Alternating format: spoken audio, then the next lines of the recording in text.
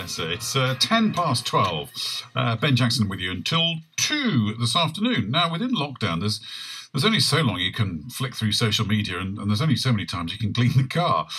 So many of us will be turning to different forms of entertainment, like, for example, jigsaws. Now, one man from Leicestershire has been putting together a series of jigsaws that show images from his Hinckley Photographed collection. His name's Paul.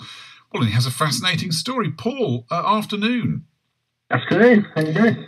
I'm looking really good. Just first of all, talk me a bit about Hinckley Photographed. It's a project that I started in 2012. I've been working for a decade as in different sales jobs, and I got made redundant. So I went back to college to learn how to do my hobby, which was photography. And I started the page Hinckley Photographed as a way to exhibit the work that I was creating. And it's just grown from there.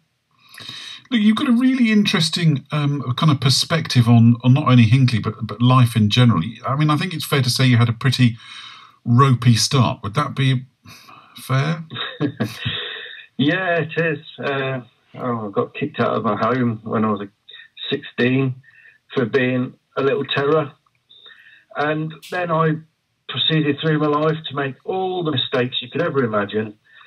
And it's taught me a lot about the world. And I've met some really colourful characters, and it's developed my personality and the way I see things. And I do tend to see life with a bit of gentle humour, and I try to inject that into my photography. Look, you survived stuff that a lot of people, frankly, don't. Does that inform the way you live your life now and the way you take photographs? That it's sort of like a second chance? Yeah, I think it does, because of the number of mistakes that I've made and all the manner of things that I got involved in. I've spent the latter part of my life trying to erase all of that and change it to become a better person. And it's affected my photography. It's undeniably, because I just see everything so differently. I'm pretty sure if I'd have got into photography when I was at school, I mean, I was into it then, but I didn't realise I could earn a living from it. But if I'd have started back then, I don't think my photography would be anywhere near as good as what it is now. And it is amazing, if I may say so. What was the point of doing the jigsaws? Well, when lockdown kicked in, I've got a little 3-year-old girl, and my wife, she's a carer, so she had to go out to work still. So with working for myself, I just stayed at home. So I've been in for 12 weeks now, and I've lost all of my work. I did weddings, I did a bit of commercial photography, I made commercial films for local businesses, and it's all stopped.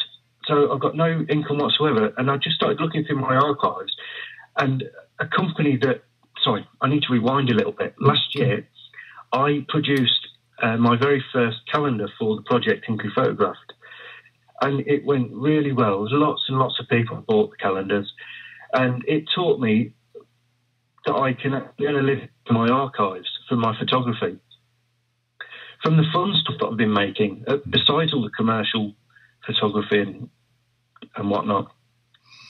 So what I did is I looked through my archives, and the company I'm working with, they began to produce these puzzles, and I thought I could do something here without leaving the house. That's how it began. I love it, because it's funny how, I mean, jigsaws are always popular, of course they are, but they've become ever more so, haven't they? But it's interesting that a couple that my wife loves doing jigsaws. It's kind of like, I think it's where she parks her head, if that makes any kind of sense at all. But and she's just done one mammoth thing, I don't know, 1 billion pieces or something, which has taken about 8 weeks to do, because she just dips in and out of it. And the thing that struck me was the picture was taken. And it's a newish jigsaw, but the picture was taken like 30 years ago. It's a lovely picture, but it's like 30 years old. It's like jigsaws, once a company takes a photograph, they churn the same photograph out forever. But actually, you know, sometimes I know that in some senses the picture's incidental, but it isn't really, is it? Because you get a sense of achievement, particularly if you're doing something about an area or a place that you kind of know. That's it. And do you know what's really taken off for these puzzles is... in the very first collection, there's four photographs that have been turned into puzzles. And one of them is of St Catherine's Church in Burbage. And while I was studying photography and filmmaking at De Montfort University between 2015 and 2017, and while I was studying there, we were doing a project called Time and Memory, and I spent a bit of time around my local area in Burbage making some photographs. And I went to St Catherine's Church because it was quite foggy one morning, and I thought, I wonder if the churchyard will present me with some good photographs. And when I got there, I saw this composition with a cat sat on the path in the middle of the churchyard looking straight at me. And I got the photograph, and that was one of the main photographs in the calendar that I produced last year, and I thought I'll try and see if that'll go down well as a puzzle. And that's the biggest seller so far. Well, look, Paul, it's great to talk to you. How do people, if they think, you know what, I've done all the puzzles I've got and I want a new one, how do they get hold of you?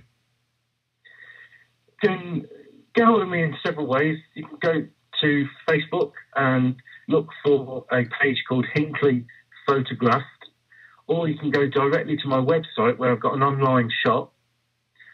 And my website is simply www.paulhands.co.uk.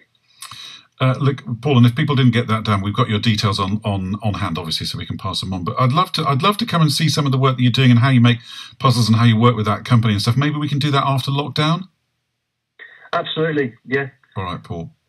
I'm forever doing this project. I think I'll be doing it for the next 10, 20 years. Well, it'll be fascinating. It really will. Paul, listen, it's lovely to talk to you, and thanks for coming on the show. Please hang up and try again.